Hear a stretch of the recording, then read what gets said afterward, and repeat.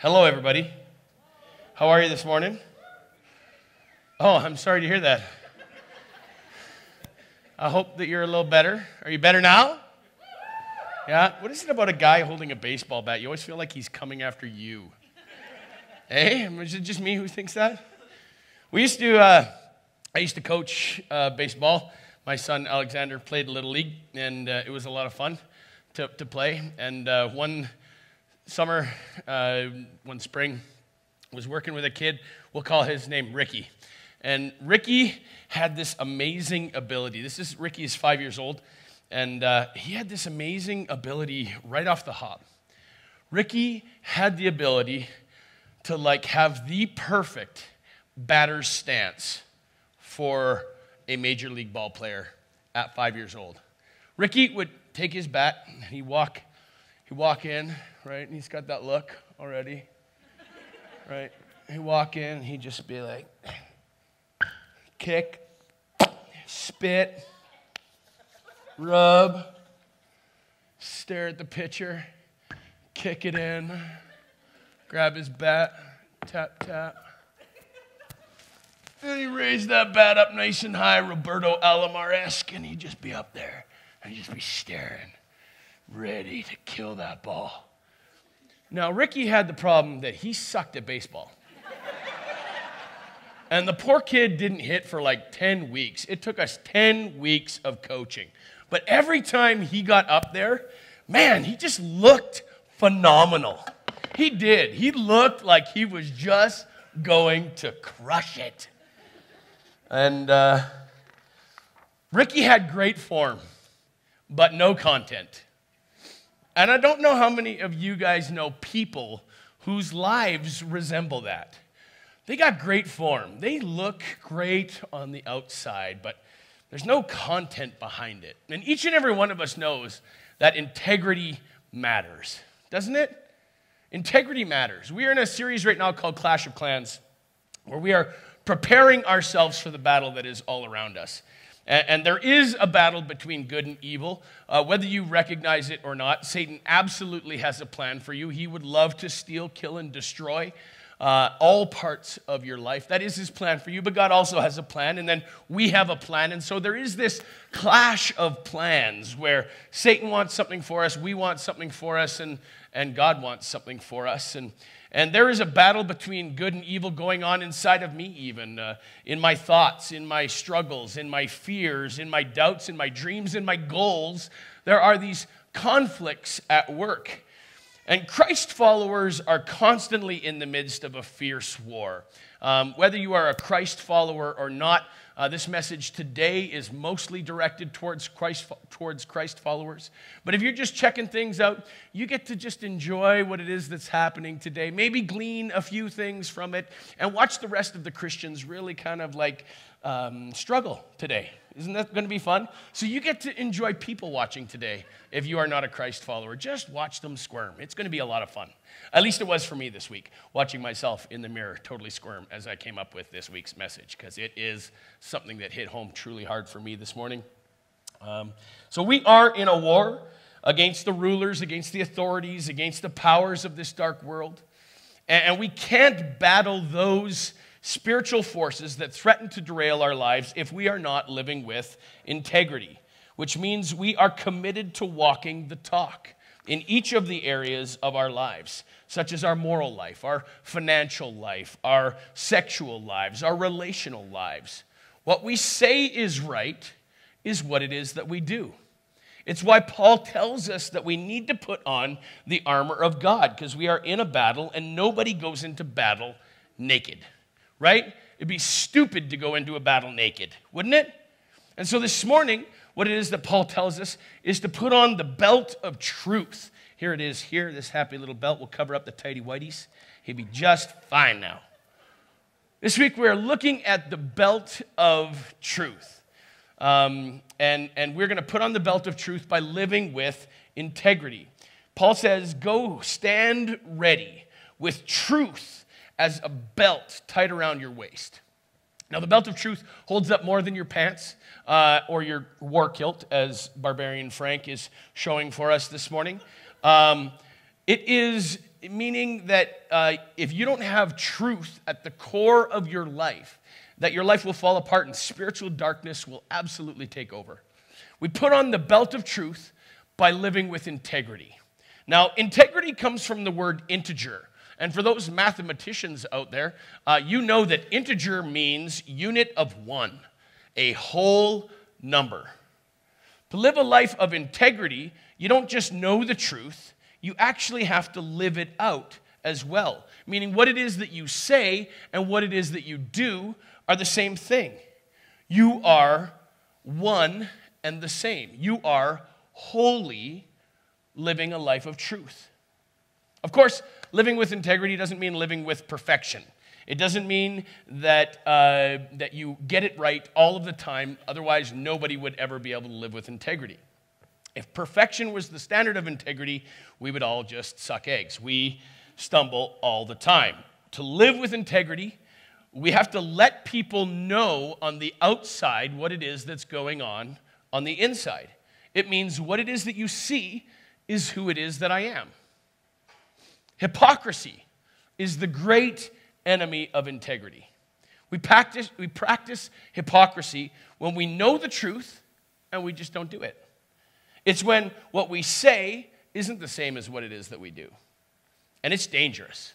It is very dangerous. A lack of integrity in any area of your life will absolutely leave you vulnerable to Satan's arrows. And the fact is, the moment you start segmenting your life into different pieces, your work life, no, that's over here, how it is that I am at work and how it is that I'm home, those are different things. Your family life, no, what it is that's going on in my family, what it is the rest of me is like, those are different. My sex life, sure, I do those things that are behind closed doors, but the rest of me, no, I'm like this, but that part is separate from me. Your moral life, sure, I'm a good guy, I am, but I got this thing that I just do on the side, but that isn't part of who it is that I am. You are segmented. You are no longer one. You are no longer whole.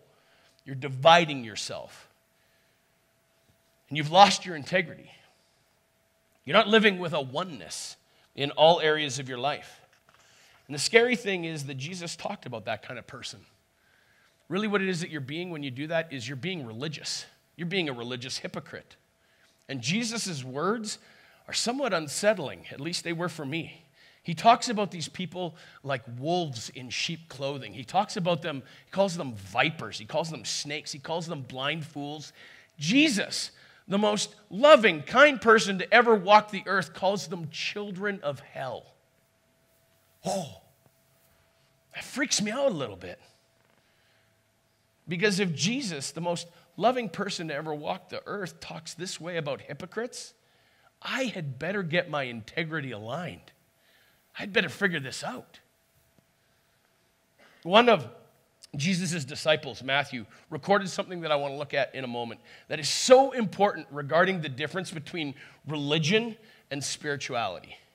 And this passage defines, perhaps more than any other passage in the Bible, what the difference means for us in our lives. Religion is just good form. It's when behavior that once had depth, that once had meaning, has become ritual. It's just become what it is that we do, not who it is that we are. It doesn't come from anything of depth. The essence of spirituality goes beyond the surface level, and it reveals the heart of an individual. It is possible to be religious and still miss out on a relationship with God. Being religious is not enough, even if you're good at it.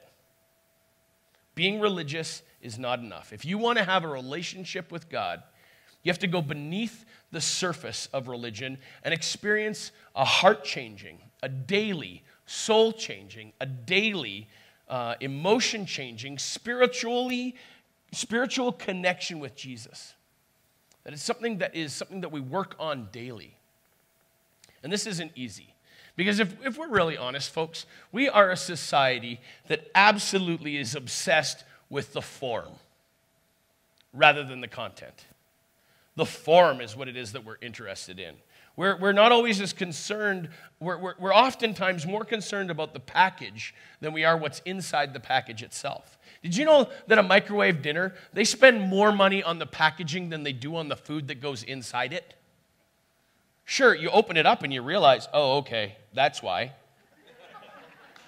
But they've realized that people won't even buy those things unless they look really good, so they put a ton of money into how it is that they look.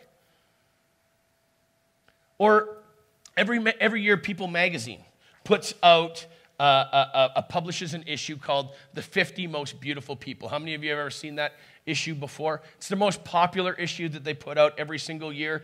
The 50 Most Beautiful People in the World. I can only guess that I am number 51 because every year they tend to go right by me. I don't know why.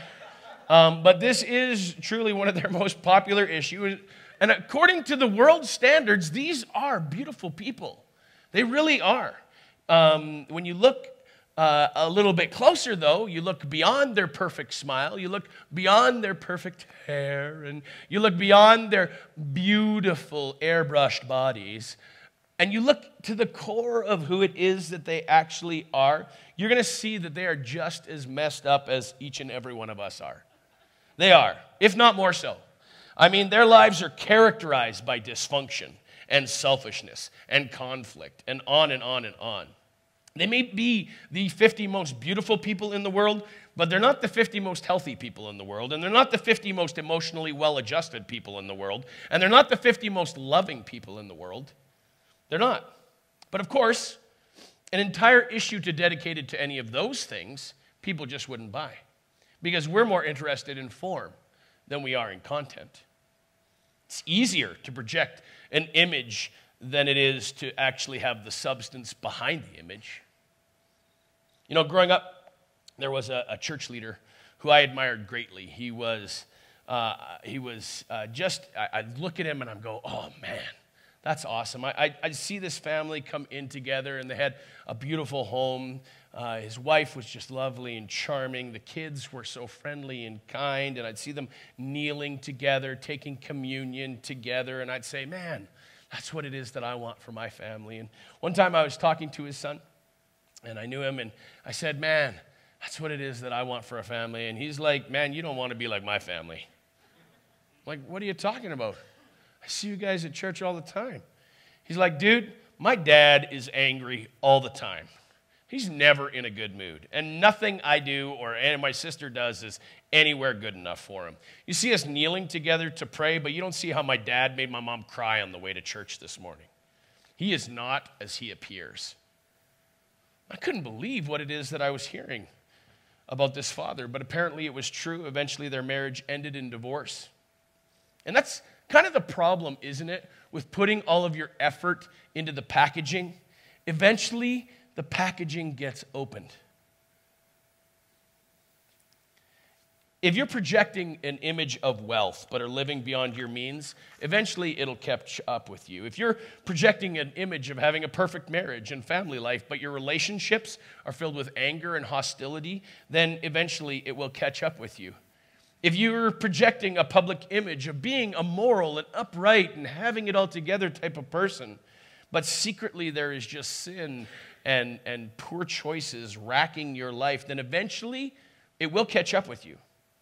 Eventually, the package always gets opened, and people will see the contents of what's inside. Good form is just simply not enough.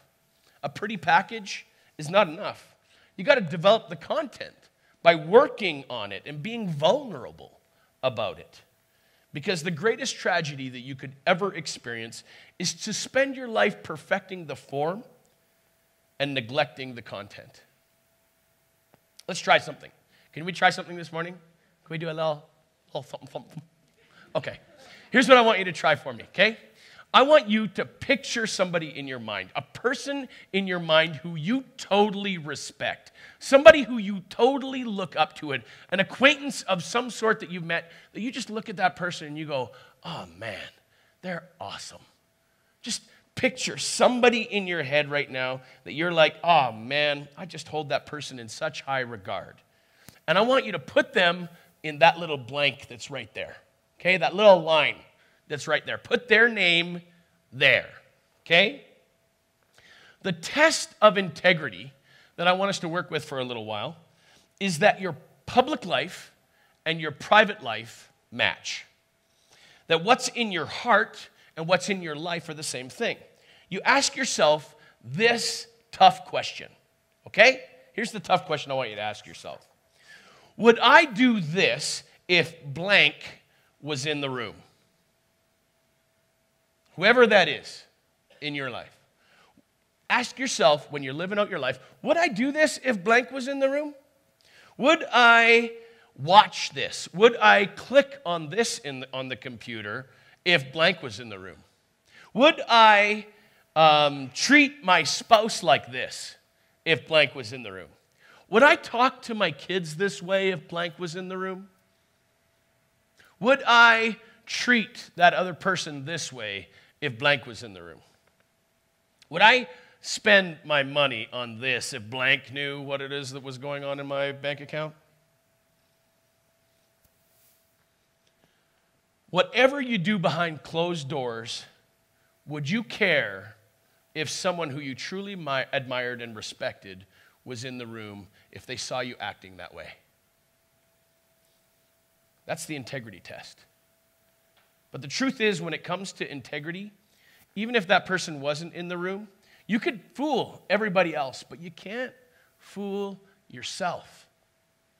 And eventually your conscience will catch up with you and you will pay for your choices. Yet sometimes we know the right thing that we're supposed to do and we just choose not to do it. And oftentimes I'll meet Christ followers and they'll say, I know I'm doing the wrong thing, but they think this. I'm going to go ahead and do it because I know that God is a forgiving God. Can I ask this with all of the love that I can truly, totally muster? What kind of fool do you think God is? What kind of fool do you take him for? Do you think that you can do something that is totally wrong and you won't have consequences in your life? That's the very reason that he doesn't want you to make that decision, because he loves you. And he doesn't want you to stop doing the things that are fun. He wants you to stop doing the things that are stupid because it hurts you. And every time you make a dumb choice, it leaves a scar. He knows every bad decision that you make. And he loves you. Does this mean that God doesn't forgive us? No, absolutely he forgives us. He will completely wipe the slate clean and we'll get to start over fresh. However, you got to walk out the consequences of your decision. Don't be deceived. God is not mocked. As a person sows, so shall they reap. And if you continue to make stupid choices, you'll be forgiven and grumpy. You'll be forgiven and dysfunctional. You'll be forgiven and walking in a miry mess.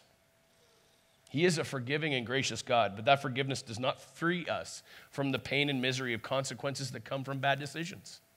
You can be forgiven and still have regrets. You can be forgiven and still face the pain. You can be forgiven and still have a broken relationship. You can be forgiven and still lose rewards. Romans 14, verse 14 says this: if someone believes it is wrong, then he shouldn't do it, because for him it is wrong. This verse simply says that when in doubt, don't. It's a violation of the integrity test.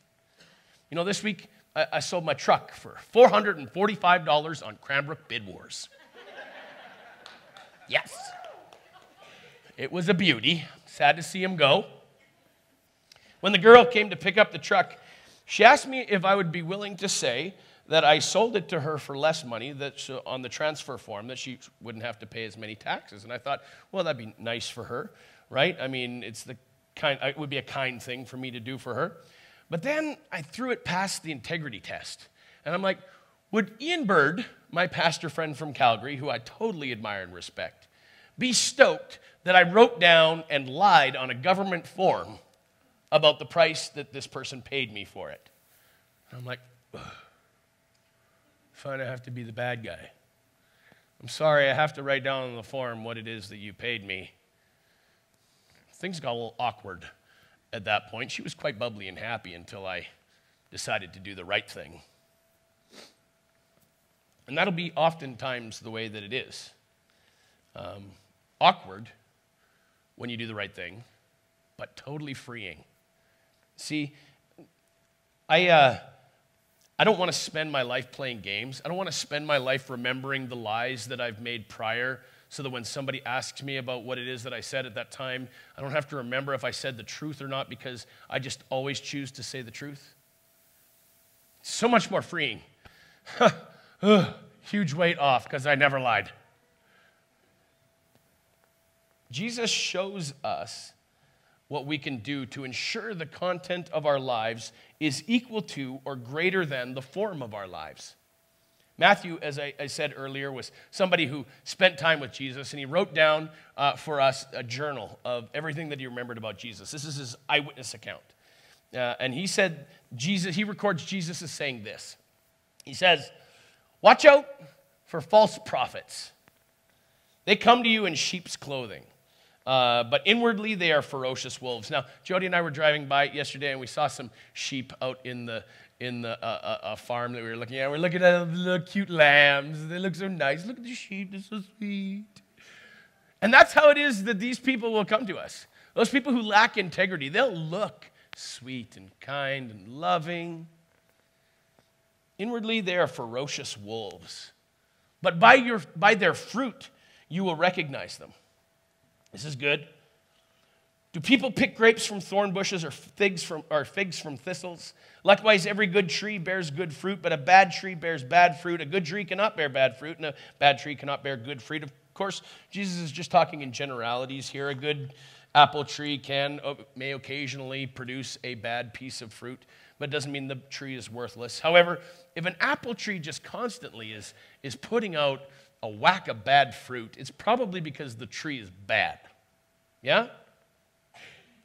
Now, Jesus is talking in this passage how it is that we can know false prophets. Prophets are just people who speak for God. And he's also talking about how we can know ourselves. How is it that we can know ourselves? Here's the test. We can recognize ourselves by our fruit. What is the fruit that Jesus is talking about here? He's not talking about religious work. He's not talking about great things that we do for Jesus, because he uses an example later on where he's talking about somebody who performed great works, and yet he says, I don't even know them. So what is fruit? Fruit is Christ-likeness. Fruit is the same fruit that's spelled out for us in Galatians, which I'll read to you here. The fruit of the Spirit. How will you know that the Spirit of God is living inside of us? The fruit of it is love, joy, peace, patience, kindness, goodness, faithfulness, gentleness, and self-control. Galatians 5:22. These are the fruits by which the Jesus followers will be known. If you're not a Jesus follower, phew, you don't got to deal with this. But the Jesus followers, you'll be known by that. Examine yourselves. The Bible tells us, examine yourselves to see whether you are in the faith. Test yourselves. A minister I was talking to once said, I got a graduate degree in divinity. I've got 2,000 theology books on the shelves on my wall, yet nothing in my personal life indicates the presence of Christ. He said, I have no love, no joy, no peace. And the great news is that recognizing that was their first step towards realizing that they need to work on the contents and become a man of integrity. Each one of us needs to take a long, hard look at ourselves, a long, hard look at the fruit of our lives that we are producing. Do we treat others with love? Is there a sense of joy about our life? Do we experience God's peace? Are you patient when things don't go your way? Do you treat others with kindness? Do you do good when you have every opportunity? Are you faithful to God? Are you faithful to your friends? Are you faithful to your spouse, to your boss?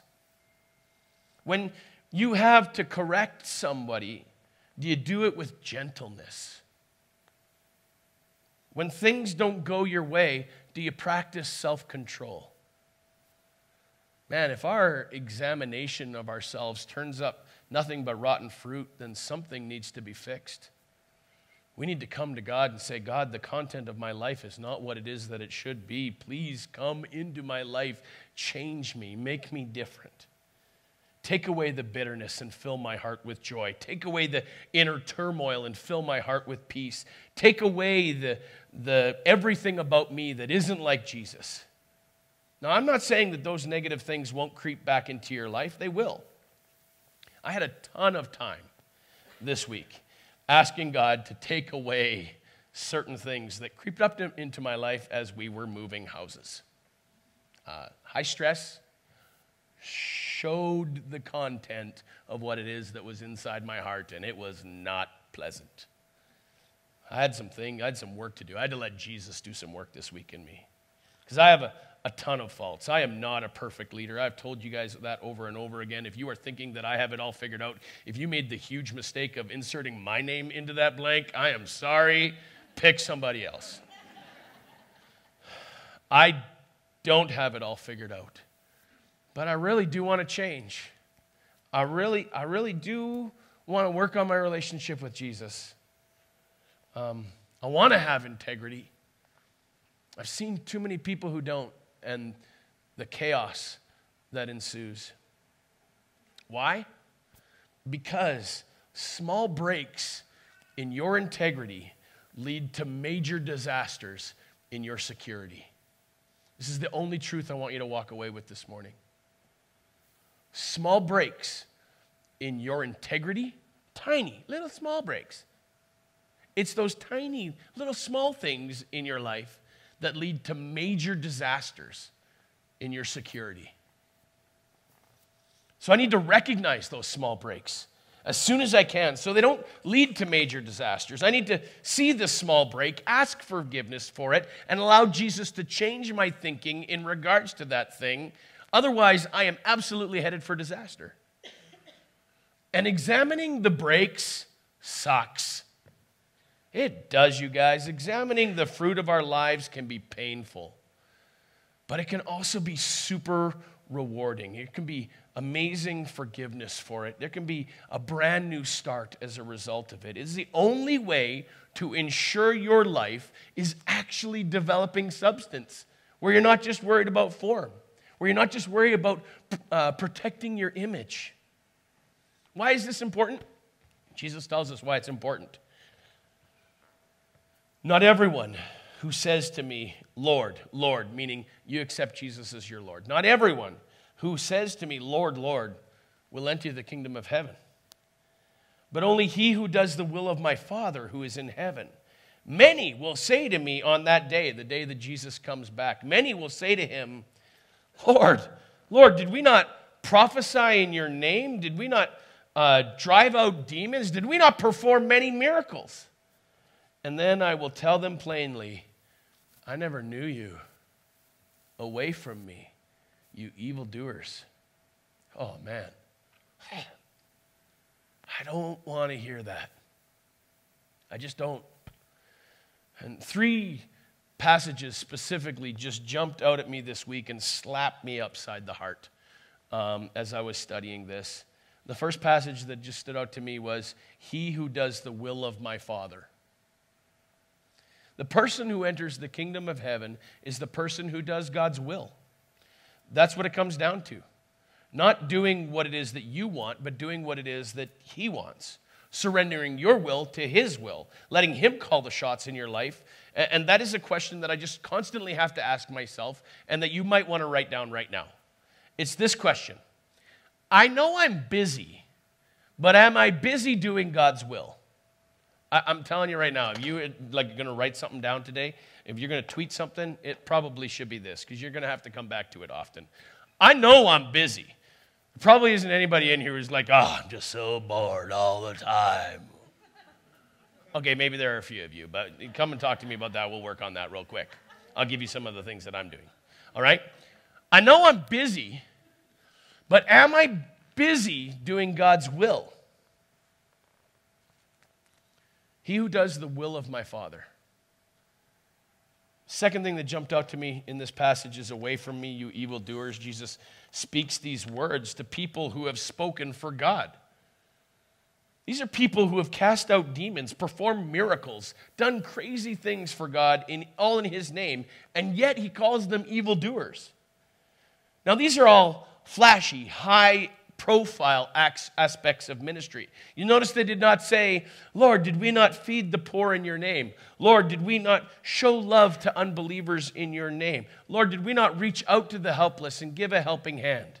They didn't say those things. Jesus didn't call those people evildoers because it's oftentimes the religious things, the high-profile things, the things that get you noticed by other people that we do for show that we'll bring up and be proud about. Jesus called them evildoers because every religious thing they did was for show and never went beyond that. We see this attitude sometimes here at this church.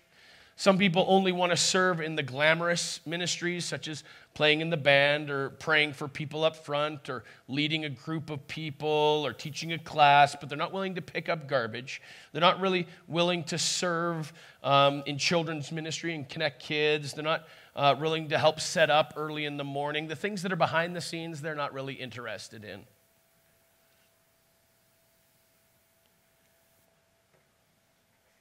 Jesus is saying that if your spiritual life consists of only what it is that you do in front of others, then you don't really have a spiritual life.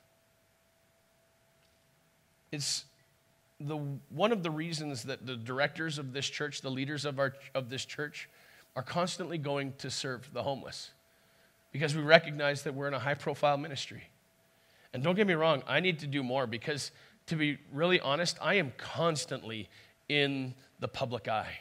I so miss the days when I first started at this church and I could just vacuum, even though I hate vacuuming. Oh, it's awful. Satan might have invented the vacuum.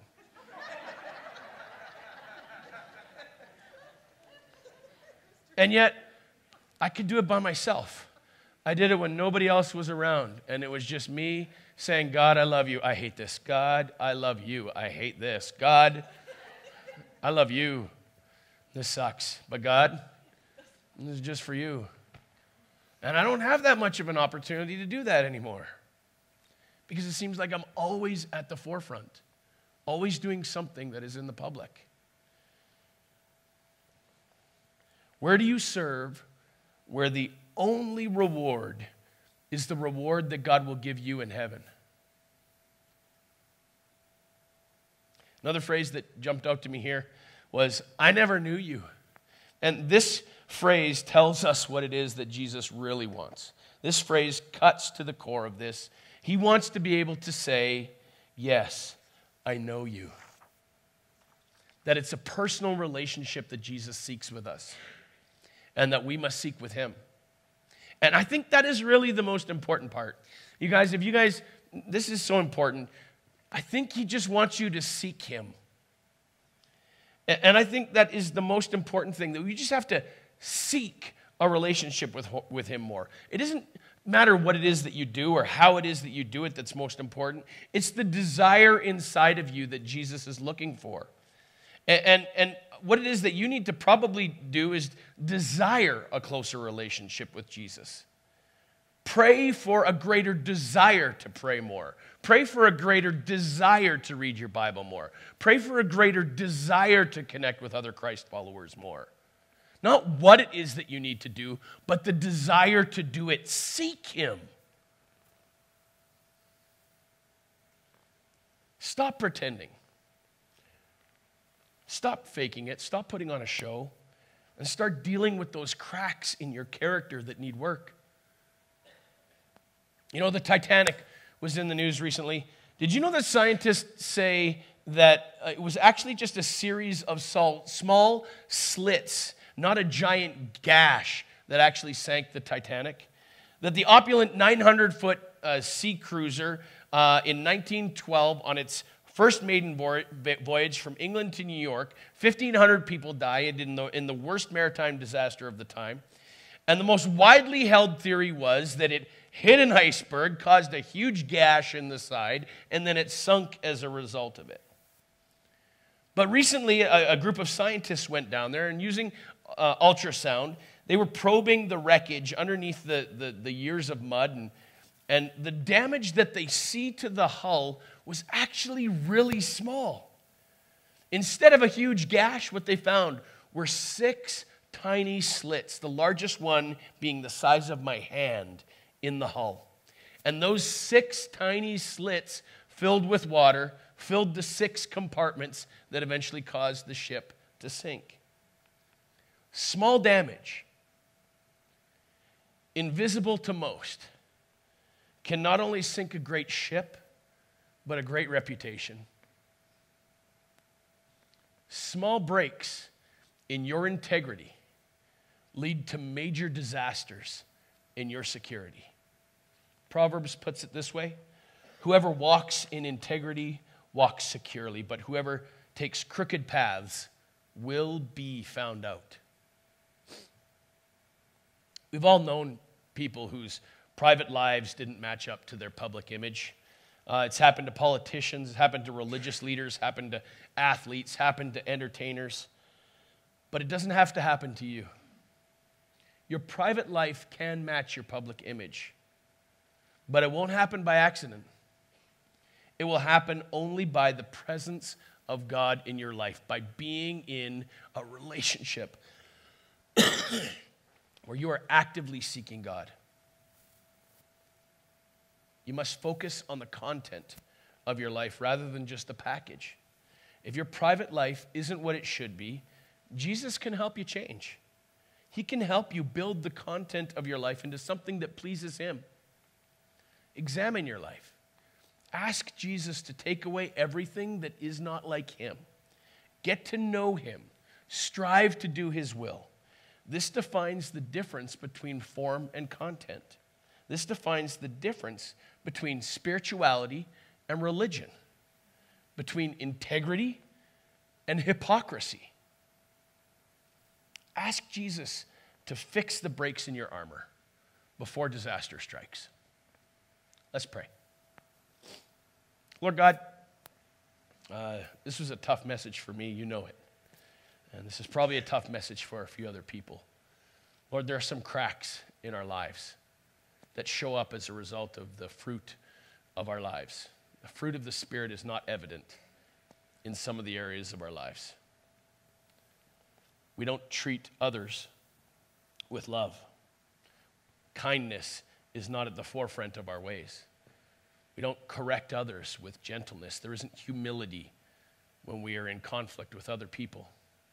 There isn't self-control. We just tend to fly off the handle. Instead, there's just anger, dysfunction, selfishness, pride. Lord, you see those cracks that are in us. Lord, help us stop pretending this morning. Help us stop putting on a good face. Instead, we just invite Jesus into our lives in a greater way, in a greater measure. We want more of the Holy Spirit and less of ourselves. We want to conform our lives to be more like Jesus and make our lives less of what it is that we think the form should be. We want more content. We recognize that content comes from relationship, from spending time with you. Lord, we need more desire this morning. More desire for the things of you. More desire for connection with you. More desire to spend time with you. More desire to talk to you. More desire to learn about you. So Lord, fill us up this morning with a fresh sense of your call on our lives. We don't want to be busy, distracted with lesser things. That's exactly what it is that Satan wants for us. To just be distracted from doing what it is that you're called us to do. Lord, we want to be able to say, yes, I'm busy, and yes, I am busy doing God's will for my life. And the only way that we discover that is by spending time with you regularly. So Lord, we want more of a desire for that. Fill us with that. In Jesus' name, amen. You know, if you have some cracks that you just don't know how it is that you're going to mend, don't know how it is that you're going to fix, maybe come and talk with one of the directors. We'll have some of them standing up here at the end, some other leaders up front here. You can get some ideas. Maybe we'll put a book in your hand. Maybe we'll just encourage you.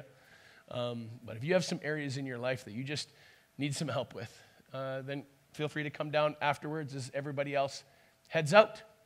Cool? Next week, we have something really cool planned as we continue on with our series, and I'm not even going to tell you what that is. You're going to have to come and check it out yourself.